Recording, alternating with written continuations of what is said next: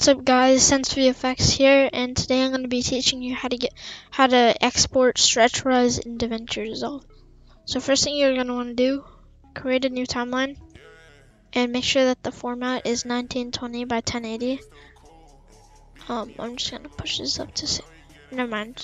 So yeah, you have that in, and so this clip right here, as you can see, 1680 by 1050.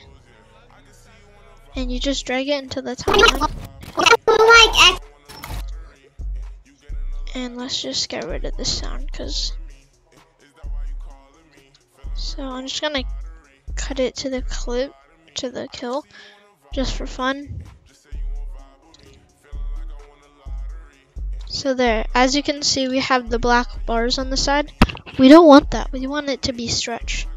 So you go over here into the so it should look like this if you don't have the inspector open, but you click on inspector. Make sure the clip is like clicked on, or your timeline is on it.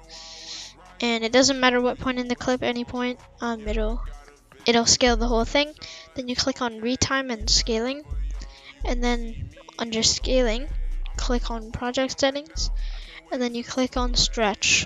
And as you can see, it has just filled out, and now it should be stretched. Yeah, it's stretch res now. Just to show, I have another clip here, and it's a different resolution. Let's see, it's 1470 by 1050. Just a quick clip. I just wanted to get the it's not even a headshot, I just want to get it for the video. I'm just gonna cut it over here, and you click on scaling it again, stretch, and as you can see, it's a bulky boy now.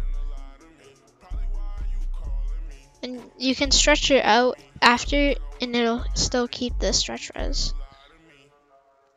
So here, this is 1680 by 1050, and then this is 1470 by 1050. So yeah, thanks so much for watching. I hope this video helped you. Have an amazing day. Peace.